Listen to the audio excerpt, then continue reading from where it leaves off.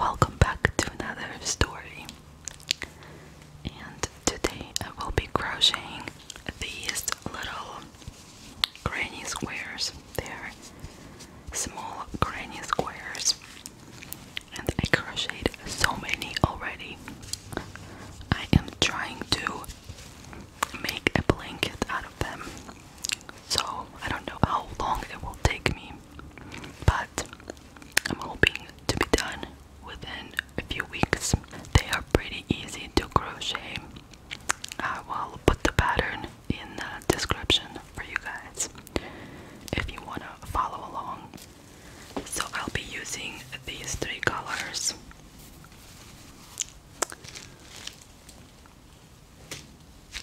And a 5.25mm crochet hook. But I think you can use anything between like 4mm and 6mm. Depends on what size you want.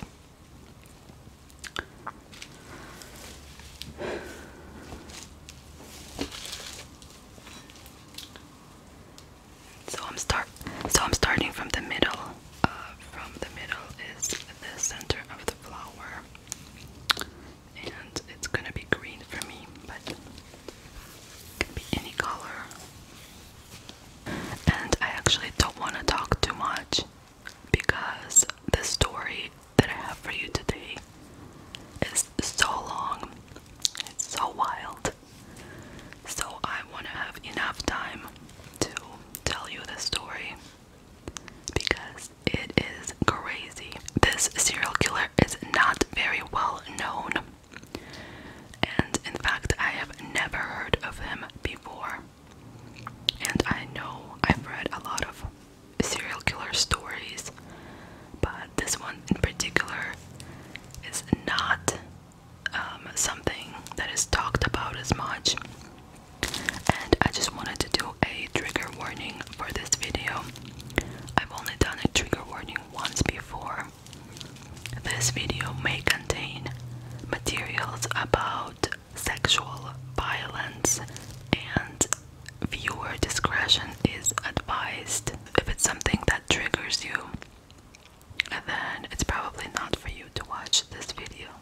This story is about Herb Baumeister, and in order to understand why he came to be the way he was later in life, I will go back to all the way to his disturbed youth.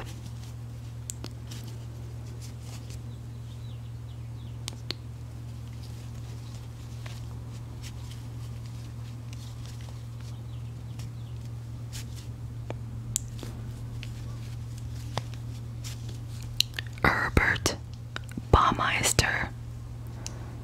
He actually went by Herb. He was born in Indianapolis on April 7th, 1947. So he was actually named after his dad, who also was Herbert. His dad, Herbert, was working as an anesthesiologist,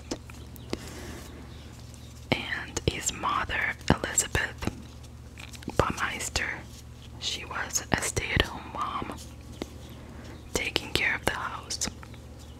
Herb was the oldest of 4 children, and his actual childhood was not very eventful, actually. However, things started to change as he became a teenager.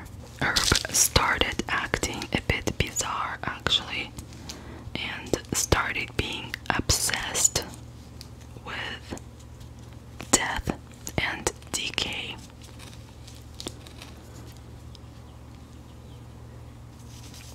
He would even pick up dead animals on the streets that were hit by a car or something else, and then he would bring them to school and leave these dead animals on these teachers' desks. And he started skipping school and failing all his classes. And before that, he was actually a pretty good student, so this was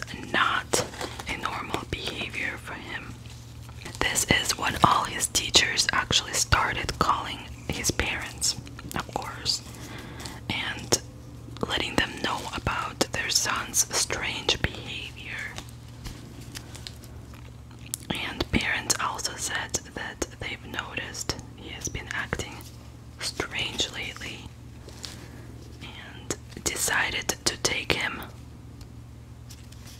to a psychiatrist for evaluation.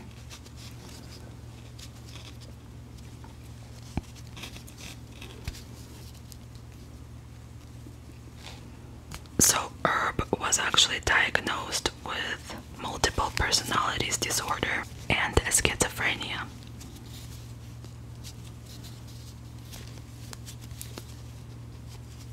But despite the severity of his diagnosis, Herb never actually received treatment.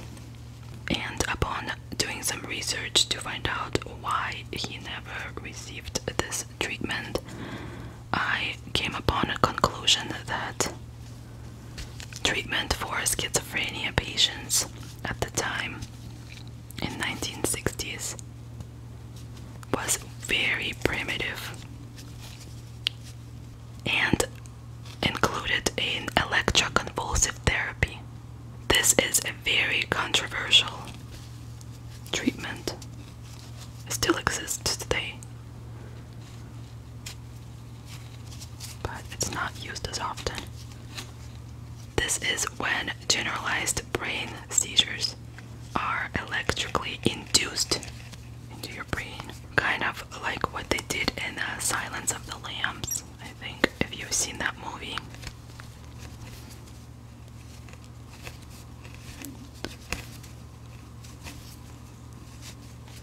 This aims to cure a patient, but instead creates severe memory disturbances and even permanent memory loss for these patients. So it's kind of understandable why his family did not want to put him through this torturous therapy.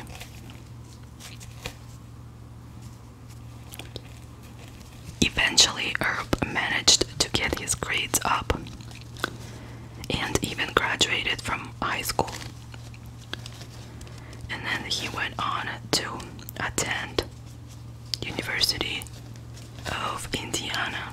However, he only completed one semester before dropping out of the university. A few years later, his father actually pushed him to go back to the university, and he started attending university again, but only for one more semester, and then he dropped out again. So that did not work for him. Throughout high school and university, Herb did not have many friends, and in fact, he was kind of an outcast. He didn't date anyone, he was never hanging out with anyone. But during his one semester in university, he did meet a girl named Juliana, who was also attending the same university, and they started dating.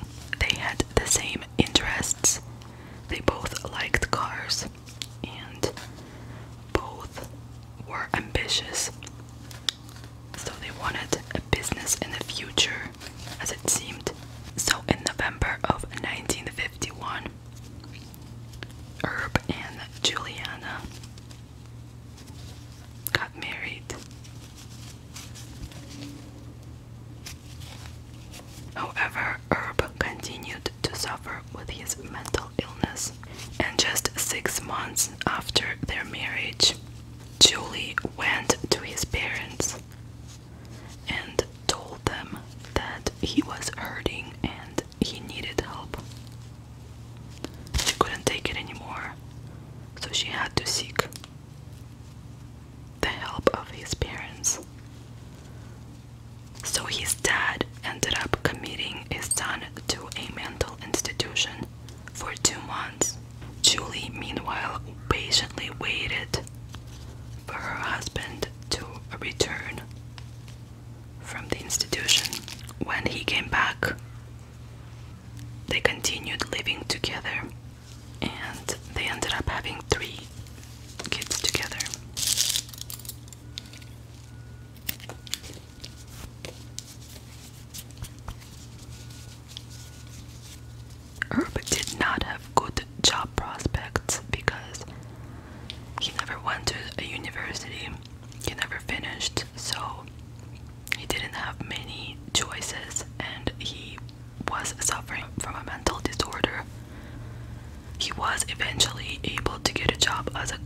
boy with his father's help at Indianapolis main newspaper.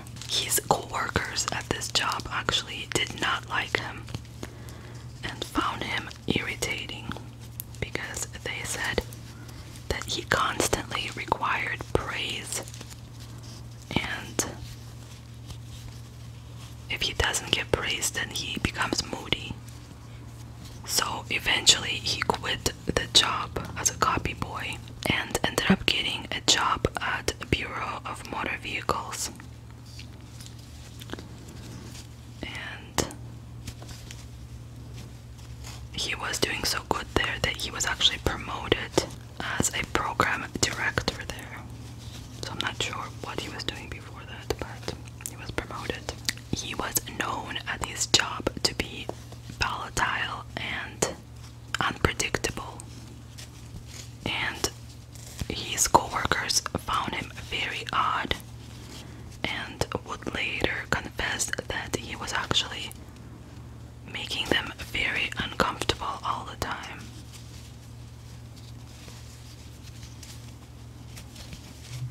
So he worked at this place for a while until one day in 1985 when he was fired because he ended up urinating on a letter, and not just any letter. He urinated on a letter that was addressed to, at the time, Governor of Indiana named Robert Orr. After being fired from this job, he became a complete rebel, and he even got arrested a few times. One of the times he ran away from the scene of an accident, and also he got arrested for being drunk driving his friend's stolen car. So he stole this car from a friend and was drunk driving it.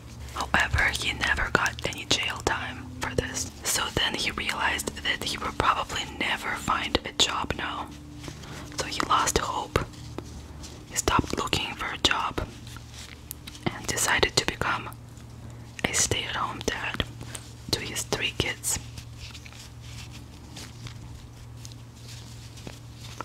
While Julie went back to work and started working as a teacher. Actually, when he was a dad, he was a completely different person to what people saw him when he was at work. He was a kind and patient dad to his kids. So he eventually ended up getting another job as a cashier at a thrift store. But his dream of owning a business one day still remained. So while he was working as a cashier, he was meanwhile learning the trade. How to become a business owner.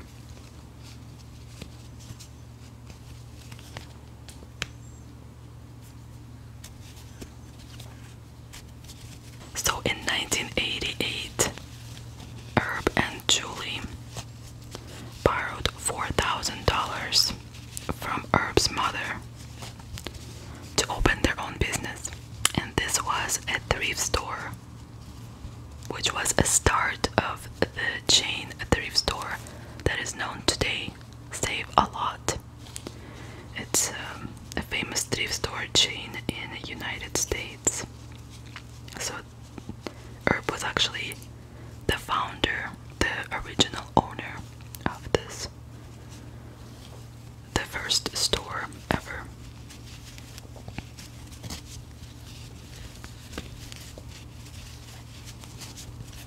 The store still exists to this day.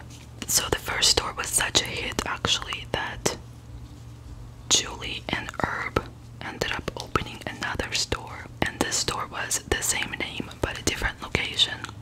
So they now even had enough money to give donation of $50,000 to children's charities, which they would do every year. Eventually, in 1991, they saved up enough money to buy a really huge house, which was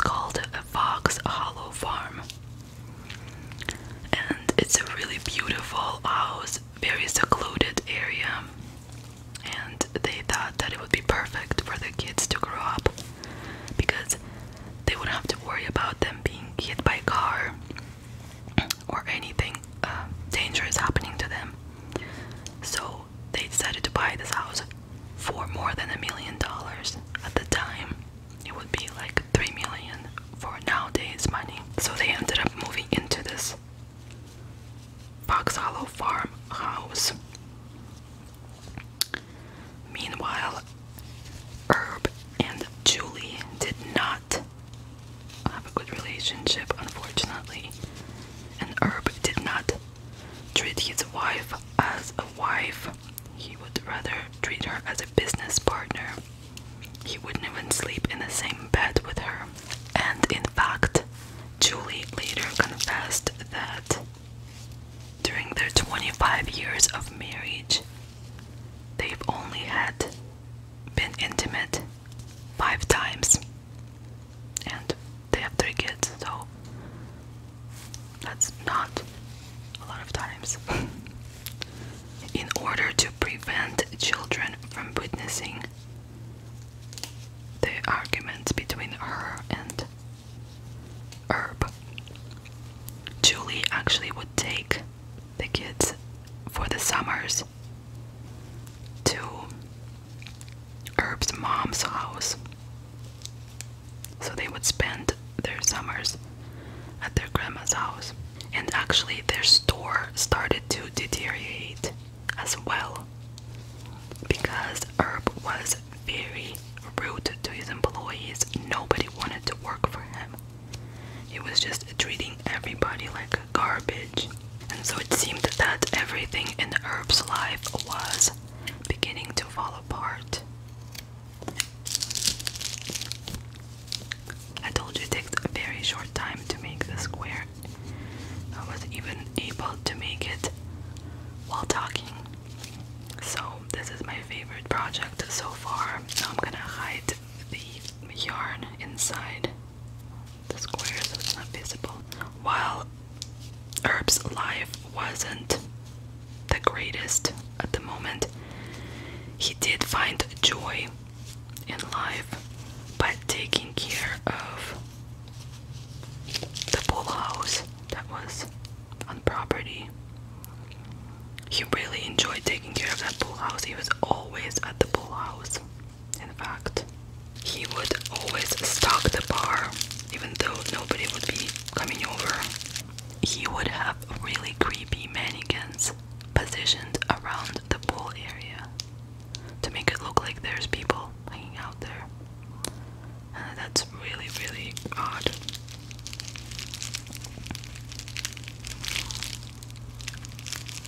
It's one of the creepiest things I've heard, I think, because mannequins in themselves are really creepy looking, especially when they have a face. And to position them like that, to make it look like there was like a party going on by the pool. And actually that was a secret that was going on with Herb. Herb realized that he actually is gay, and he is in denial. It was later actually suspected that he married Juliana to kind of project an image of himself to make it look like he's a family man. But meanwhile, he can go out and enjoy a secret life without anyone's knowledge.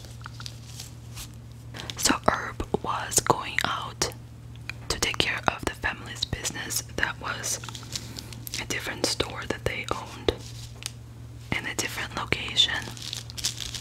And so he would go there as like a business trip for the weekdays and only come back to his house, to his family on weekends. So his family did not see him during the week.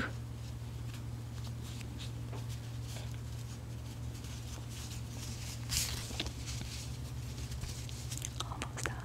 What Julie did not know is that Herb was frequently visiting gay bars after work, after he would finish at the Save-A-Lot store, because the store was located in the downtown area of Indiana, in downtown Indianapolis, I believe. And this is when he would pick up men from the gay bars, and suspiciously, man ages ranging from 20 46 years old would suddenly start disappearing from the same area at that time. All of these men would all have similar physical features, and they were all gay, going to the gay clubs. In May of 1993, police began receiving more and more of these reports. People disappearing almost every week. After being contacted by a parent of a disappeared man named Alan Brossard, detective was really interested to find what is going on. Detective's name was Virgil Vandergriff. The mom said that her son went out to a gay bar and was never seen again. He was 28 years old.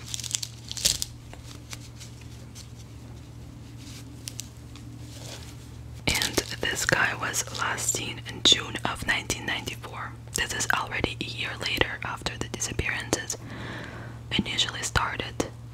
But now there's people calling almost every day. Now another mother was calling a police department saying that her gay son disappeared, also with similar features as the previous guy who disappeared as well, with no trace. He was 32 years old. His name was Roger Goodlett. So Virgil Vandergriff, the detective for this case, was actually taking this very seriously. Thankfully, he was trying to investigate everything possible. He was interviewing people that were frequenting the bars and were often seen at the bars as well. And he put out missing persons posters to help parents. Detective soon found out that there's been more than 10 people missing in that area with the same features, similar age, within a span of 2 years. So to him it seemed like a work of a meticulous serial killer that would only go after the same people all the time. So Indiana police actually were not very accepting of gay people, unfortunately, at the time, in the 90s. So this detective, his work was actually shrugged off by the police, but he did not give up. I've done one, and I think I'll start another one as well, because I need to have so many of them for a blanket. The police was actually not taking Detective Virgil Vandergriff seriously.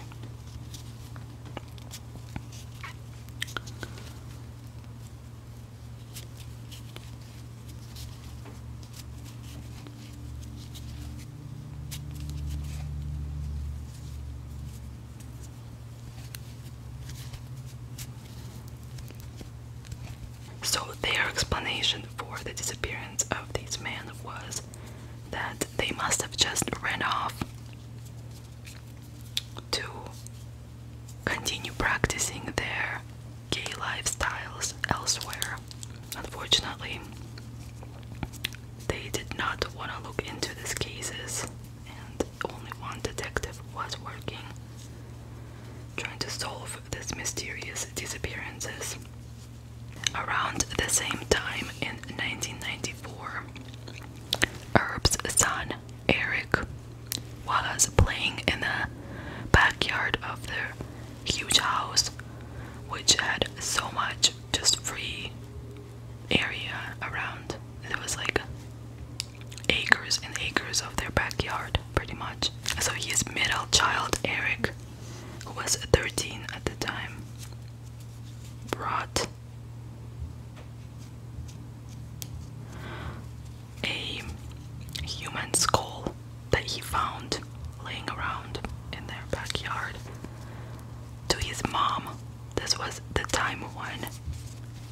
was actually away for his work trip as usual. So Julie actually got really scared when her son brought this to her, and so she asked her son to bring her to the place where he found it. And both Julie and her son started digging and started finding more bones, and they actually ended up finding so many bones that would end up eventually forming a skeleton if they put together. So when Julie asked Herb about these findings, Herb didn't seem surprised and was actually saying that they're probably from these anatomical skeleton that was used by his father, who was a doctor. So that's why they were buried in there. But the question remains, why were they buried on their property? This house was never owned by his dad. I don't know if he would come over to their house, but still very, very suspicious. So Julie decided not to press him about this any further because he was always on edge all the time. He was aggressive, just scary to be around. And she decided not to try her luck and let it go, pretty much.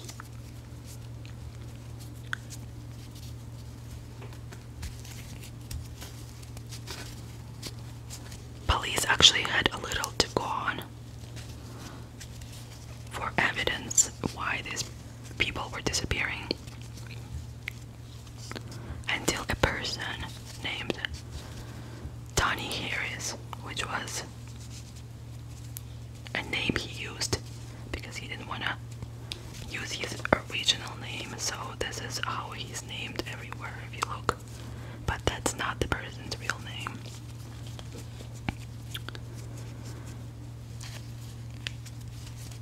It's a pseudo name.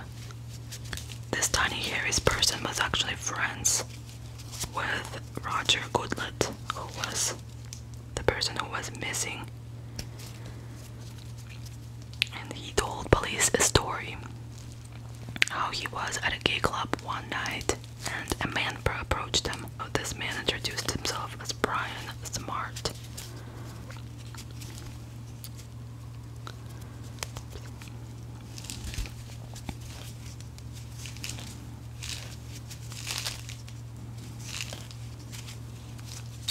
So Tony actually hung out with this guy named Brian all night at the club, and then Brian asked him if he wants to come over to his employee's house where he was actually staying as a construction worker at the pool house there. So Tony agreed, and Tony actually noticed that the car had Ohio license plate. And while they were driving, he noticed that they were going somewhere completely in the middle of nowhere. Like, he had no idea where they were. It was dark. It was woods everywhere. But eventually, after 30 minutes, they ended up coming to a pool house. And Tony found it so strange right away that there were mannequins everywhere sitting around the pool. Like, how creepy is that? Just hanging out. So I would run, but where to run? Right now he's in the middle of nowhere. So you never know what to expect from this guy, of course. Especially knowing how unpredictable he is. Now there's a part of sex and violence trigger a bit coming up right now, so if you are triggered by that, you can fast forward a little bit. Brian offered Tony a drink, to which he declined this offer.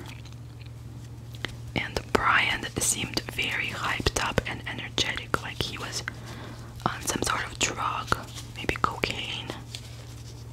That's what Tony thought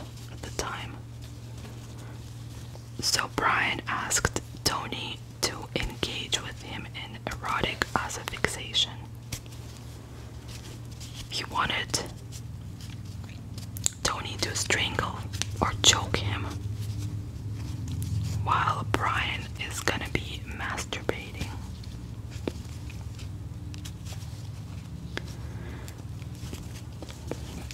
And of course, Tony obliged because Brian seemed very crazy, unpredictable. So then Brian asked Tony to switch positions, and so he's gonna be now choking Tony. And when Brian was choking Tony, he couldn't get Brian's hands off of his neck, and this is when he realized that he's probably gonna die. And he actually pretended like he is dead, like he fell on the ground, pretending like he's not breathing. And this is when Brian let him go. Stop choking him. When Tony got up, Brian seemed shocked that he didn't kill his guest. So now that Tony was aware of everything, Brian decided to drive him home from there. The two men were actually gonna meet up the next day, but Brian never showed up. Probably was too scared now. And the police now knew that they should be looking for, or the detective, he knew that he should be looking for this guy named Brian Smart, but didn't know where to find him. So now we're a year later, at the end of August of 1995. The same guy Tony was at the gay bar, and he recognized Brian again. So he ran outside. Meanwhile, Brian was inside the gay bar, and he remembered the car that Brian drives. So he wrote down the license plate and called police right away. Let them know that he has the license plate now of this man. When Detective Wanda Griff traced the license plate number, he actually found somebody else, not Brian Smart. He found Herb Baumeister. Police approached Herb at his property while he was with his wife and kids there. And Herb was aggressive towards police, and he pretty much told them to leave. He's not gonna allow them to search the property. So they couldn't really do anything because they had no search warrant. So they just left. All police had was words from Tony, so they would just have to trust him on his words, but they had no other evidence. So police actually decided to approach Julie while she was working at the Save-A-Lot store without Herb, and ask her for permission to search the property, hoping that she would allow them. But she also refused. She did not allow police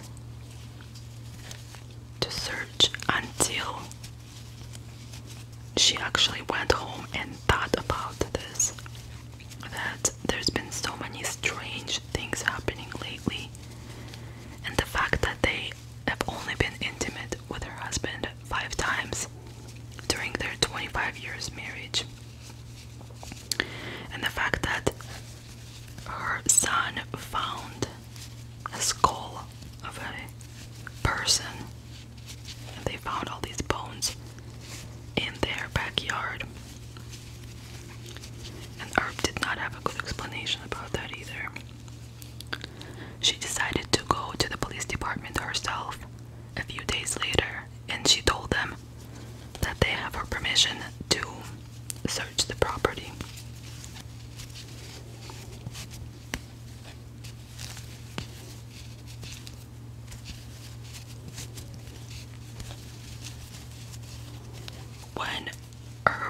was once again out of town, she told them to come by and search the property then.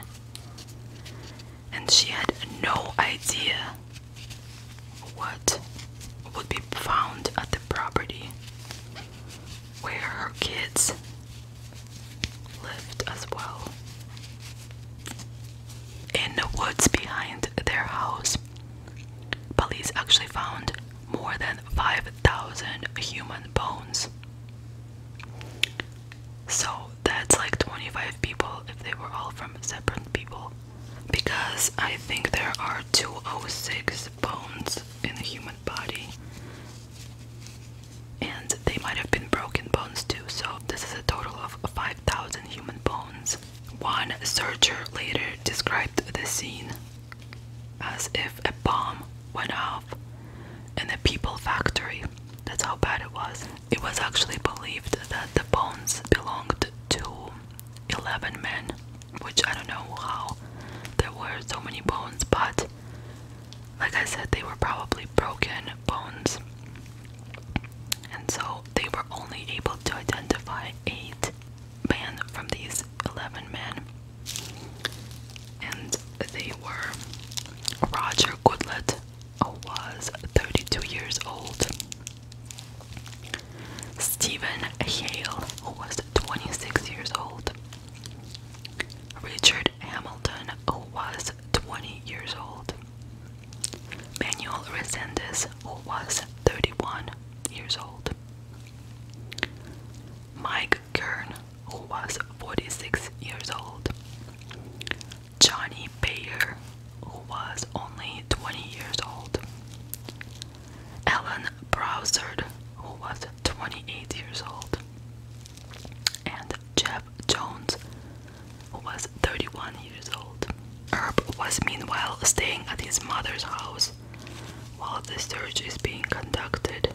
But as soon as he found out that they found all these bones, he fled. Ended up crossing the border to Canada.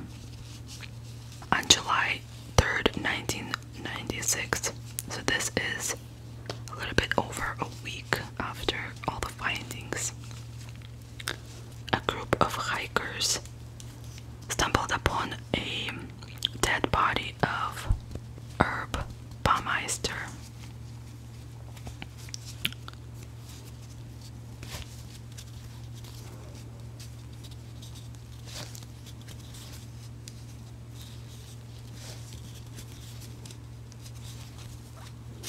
And they found it in a binary provincial park in Ontario, in Canada. It looked like he suffered from one shot to the head.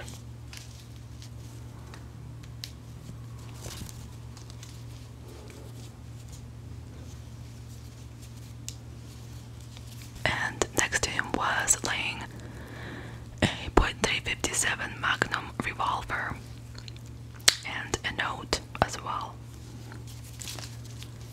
And in the note, Herb said that the reason for his suicide is because he had an upcoming divorce with his wife, so things weren't looking good. There was a pending bankruptcy for his store, so just couldn't take it anymore. He did not mention anything about the bodies. However, further investigation into Herb's secret life resulted in findings that between years 1980 and 1990, bodies of 9 other men were also discovered on the side of the road on I-70 highway between Indianapolis and Columbus, Ohio. They all had been choked to death, were similar age, and had the same features or similar features as the men that were killed on Herb's property. So police thinks they were connected as well to Herb.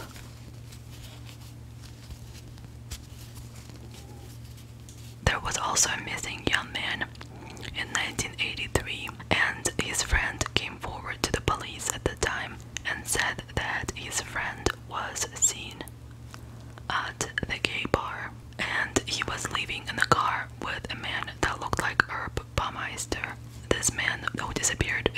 was Riley Michael. Riley's body was actually one of the bodies that was found on the highway I-70, Interstate 70. And also it seems that the bodies stopped turning up on the highway right after Herb Baumeister moved himself and his family to the well-known Fox Hollow farm in 1991. So this is where he finally had a place now to hide the bodies, so he didn't have to just throw them out on the highway.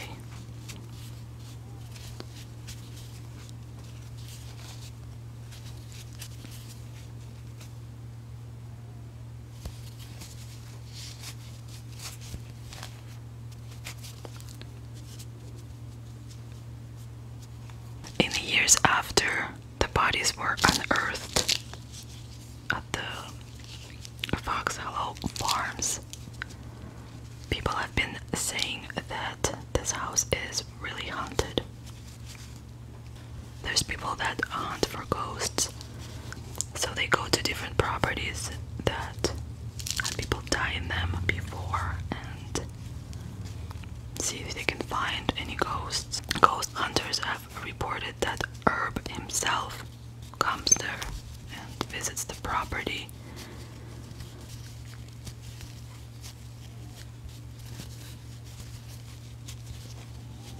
So this property was actually bought for less than $1 million in 2009. The new owners allegedly also had a video on his phone that has Herb standing in the living room window and saying that he took the pipe to the skulls. But you can't really tell, I guess, that much in the video. There's also reports of vacuum cleaners being moved, also strange dreams, and actually a friend of the owners who was staying at the pool house said that he had a strange feeling of somebody grabbing his neck with cold hands while he was at the pool area. And this man was actually similar features and age as all the men that died at the property. But the owner is saying that they actually don't believe in ghosts, and in fact they are very religious Christians, but they find it fun, and some people tell them stories and they just listen to those stories and they're not scared. Well, the owners actually don't deny the strange activities that are happening there, and they actually decided to allow this haunted attraction company to bring 5 annual trips to the house with $90 per person. And they actually can find it online, but I think it's only 5 trips per year, so it's kind of hard to get. But I think they allow you to stay at the house, and people have said that they have seen so much ghost activity going on there.